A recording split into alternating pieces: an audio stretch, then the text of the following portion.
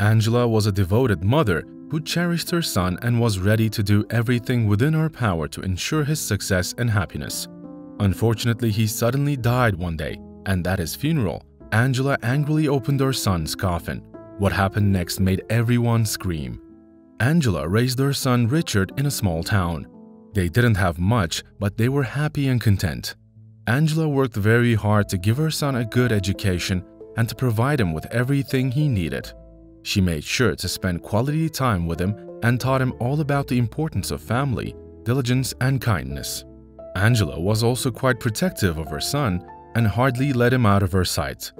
She loved him very much, and he was all she had. When Angela was younger, she fell in love with Zachary, a handsome young man whom she had grown up with. Before him, she wasn't interested in anyone, nor had she dated anyone.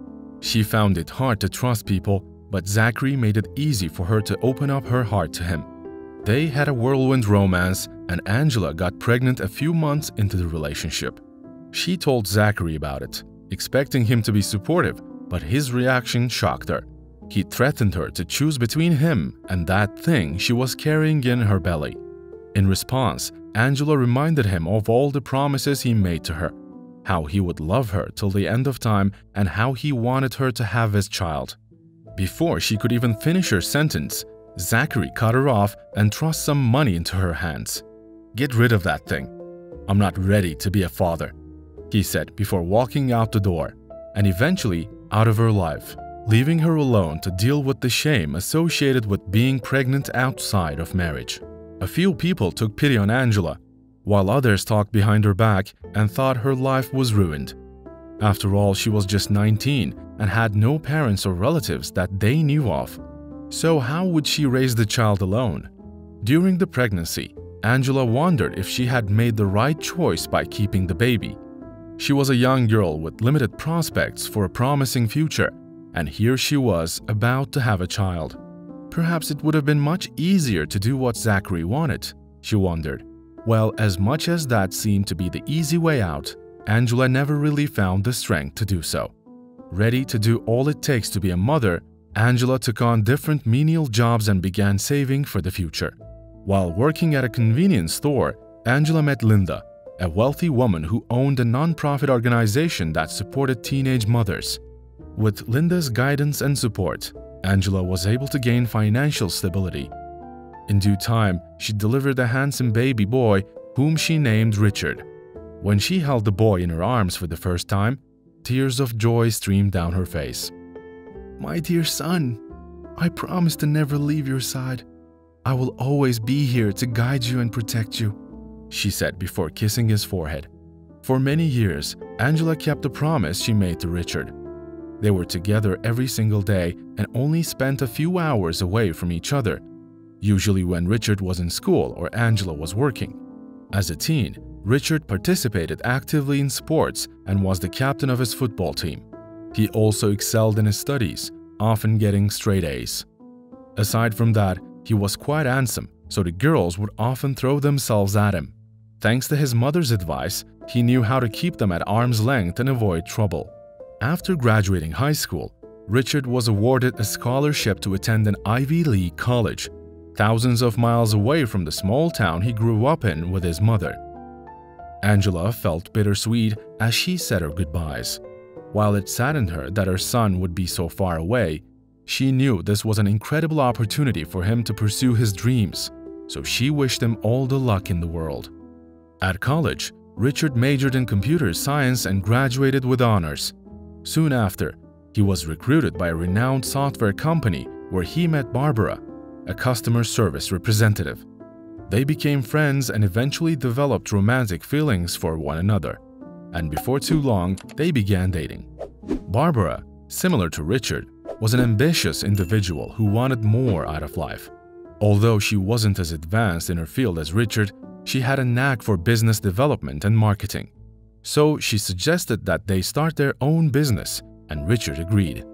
They conducted some market research, which revealed the potential profitability of a betting app, so they decided to venture into it.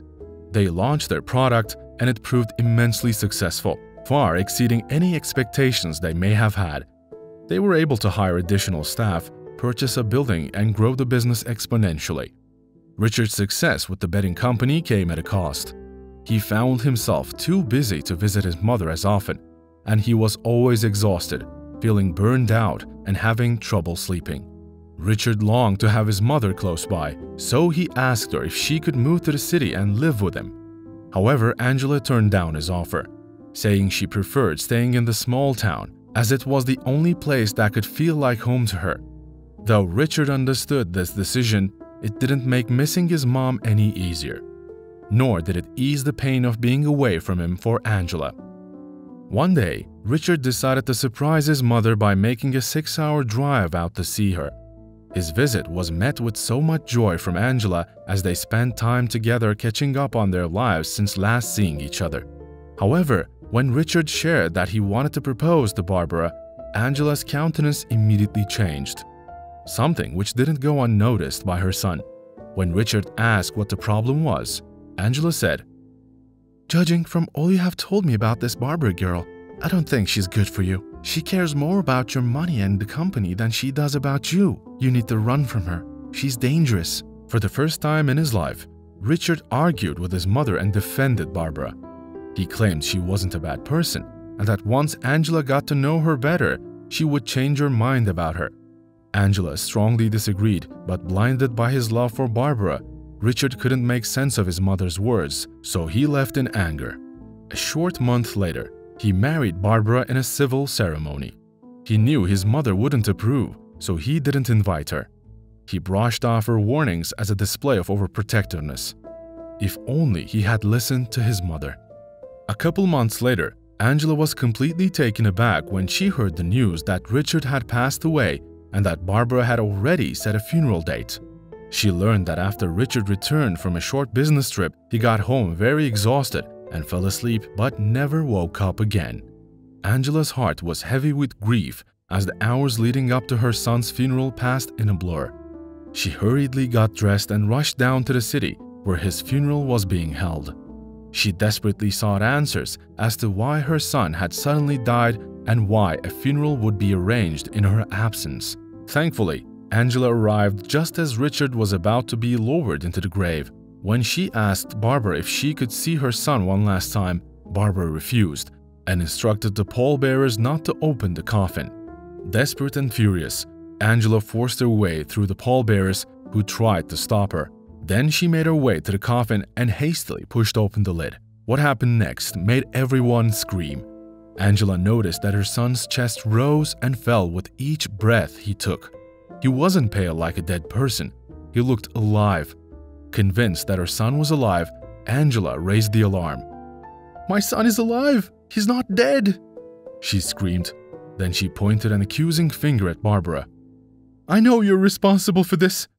What have you done to my son?" People were stunned by the unexpected sight before them. Rushing towards the coffin, they discovered that Richard was indeed breathing and alive. An ambulance was called immediately to take him to the hospital for further examination. One of Richard's friends, who happened to be a police officer, was present and he immediately took Barbara into custody. Desperate for leniency in her sentence, Barbara confessed that she had given Richard an overdose of sleeping pills so that she could bury him before the effects wore off. When Richard woke up and learned all that happened, he regretted not listening to his mother.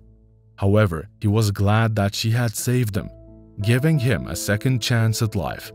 As it turned out, Barbara had attempted to get rid of Richard so she could gain full control of Richard's assets and the company. As punishment for her crime, she was ordered by the court to give up all rights to the company and was sentenced to prison. Some years later, Richard met Clara, an honest and kind woman who sincerely loved him. After a few months of dating, they got married, had 2 children, and lived happily ever after.